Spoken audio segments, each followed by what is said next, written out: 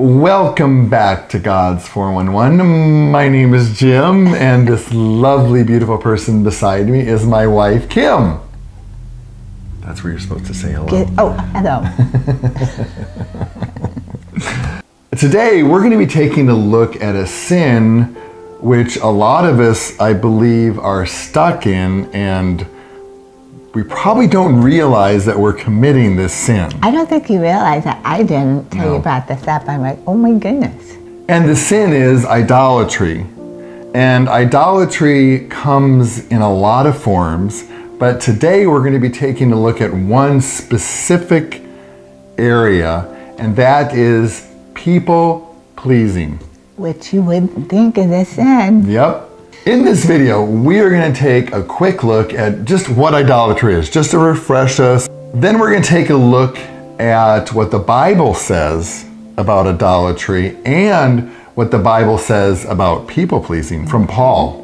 What it really means to be stuck in the sin of being a people pleaser versus, I just want to help that person. I want to please that person. What's the difference? So let's take a quick look at what is idolatry. Do you know what idolatry? Do you guys know what idolatry? A golden calf. Oh, well, that was back. Okay, that was back in the Old Testament. Okay, so let's talk about today. But we're talking like today, right? Well, I would say it's anything that you put before God. A lot of us, as far as the sin of idolatry, I think there's a lot of us that are stuck in this sin, and we don't even realize that we're stuck in the sin. So, like you said, anything that you put before God and, something that you make number one in your life instead of God is the sin of idolatry. The list could go on. Oh, yeah. Career, sports, gaming, television watching, a hobby, a car. Yeah. It's just unlimitless. Well, I think that's what most people find. There's a misconception that you think that it has to be a statue of some sort, like a Buddha, an idol of some sort, and it doesn't have to be. No. So Kim has two verses from the Bible, of course I do, which tap on the sin of idolatry and what God thinks about idolatry. Let me tell you what God says about idolatry. I would love to hear this. These are commandments. Number 1 and number 2, actually. Right? Which I never really thought about, but this is the first and second commandment. Right. All right, so we have Exodus 23 says, you shall have no other gods before me. Mm-hmm. And then Exodus 24, you must not make for yourself an idol. Pretty self-explanatory. Yeah. So he knew that, so he put those first two commandments by saying, this is important to me, and if you guys fall into this sin, this is going to make you fall in other places too, because you take me off of that pedestal and you put something else and worship it, which then leads probably just a whole bunch of other sins. What does the Bible have to say about being a people pleaser? And I believe that you have two more good verses about this, don't you? I always have the verses. She's a little verse girl. All right. This is from Paul, and this is Galatians 1:10. And it says, I'm not trying to win the approval of people, but of God. If pleasing people were my goal, I would not be Christ's servant. Okay, now here's a better one. This is from Jesus. Oh, really? This is from Jesus. John 5:30. I don't try to please myself, but I try to please the one who sent me. Let's take a look at what a people pleaser is that would fall into the category of idolatry versus what would just be a good person that's just wanting to please someone. What's the difference between the two? Because, I love you and I want to please you, so where does it go to where I fall into that sin versus just loving you and just wanting to help you and wanting to please you and do chores around the house? Do you do chores around the house? I do too. She is such a liar, guys. You know what? I do chores, okay? You do that. You do. Thank you. This is really surprising to me because I've always been a people pleaser, and my mom is also a people pleaser. And Is she really? And I've always just been really, I just thought that was always a good thing. I never realized that there could be two different people pleasers. But when you say people pleaser and you were a people pleaser, why did you want to please the people? Did you seek their approval, or you just were doing it to make them happy? Well, I never thought about it, but I'm always just trying to make them happy. I just love a smile on a person's face because that just warms my heart. So you really didn't care whether I they didn't need them to approved go, of you oh, or you're not? so wonderful. You didn't need that. In fact, I don't like that. So here are some traits that would put you guys into the classification of being a people pleaser / idolater. Okay. Idolater? Is that a good right word? Idolater. Okay. So number one, Yeah. people pleasers allow other people's opinion to take first place in their life.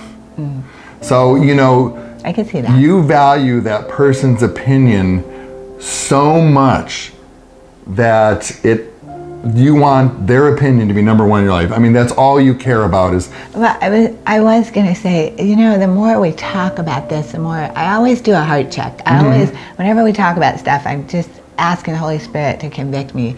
And I'm sitting here thinking, I don't necessarily want the person to accept me, or I'm not trying to Their opinion doesn't mean everything to you. Yeah, but I'm sitting here thinking, it matters so much to me that they feel loved, and that they love me back. And so, am I?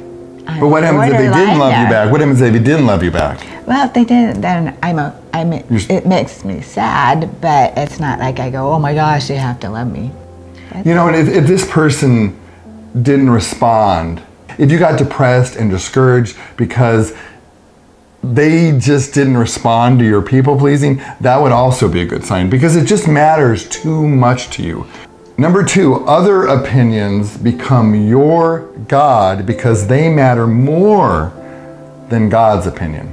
We're always supposed to seek God's approval and not man. I think there's some verses in the Bible that kind of point to that. And it's hard because we do live in a world where we want to be accepted by people. But then when you cross that line where, again, you get really depressed and discouraged and you lose your self-worth because their opinions of you are not good and you don't look to God for your self-worth, you've crossed the line. Number three, you don't want to tell people you're a Christian because you're afraid of what they might think about you.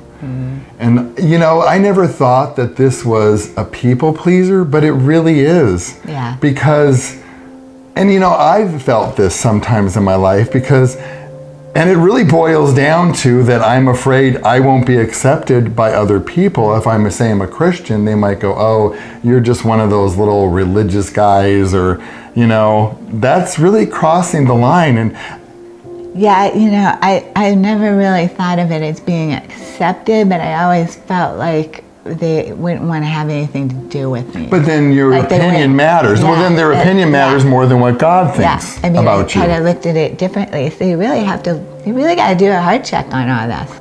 This is I think really what it boils down to is that you place your value and your self-worth in that other person versus your value and self-worth into God and what He thinks of you and what He says in the Bible. And you know what? Man will always let you down. Oh my goodness, that is just so true. And God never will. And I've seen people who have been very hurt by people in the church, by their friends, by their family, because they put all of their worth into that person's opinion or how they value you.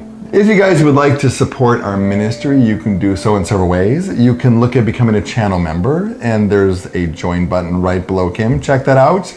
You can look at giving us a one-time donation to our ministry. There's a link in the description. Or Kim makes these really creative t-shirts on Teespring, which goes to support our ministry. There is a link in the bottom to our store. So now let's go to the opposite end of the scale. Okay, so now we told you what the bad type of people pleaser is. what's a good people pleaser? I mean, well, you kind of touched on it. You know, did I? You do things for another person and not expect anything in return. Right. I mean, you want to please that person because you just love that person. Or like you said, you just want to make them happy and you don't expect anything in return. All right, guys, let's bring it on home. Okay, let's bring it on home. I'm a people pleaser, and that's what everybody likes me to say. Is that like a 12-step program? Hi, my name is Jim, and I'm a people pleaser, right? And I'm okay with that. You're okay that you're a people pleaser? Yeah, because I'm not an idolater. Okay. See? Yeah. That was the whole lesson of the whole video. You actually guys get listened. it? I got it. Obviously, he didn't get it. Okay, you guys.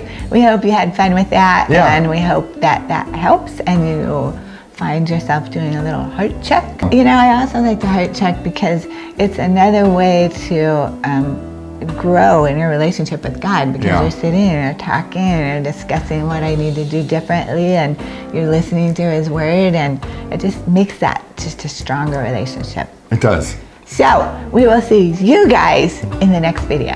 Bye.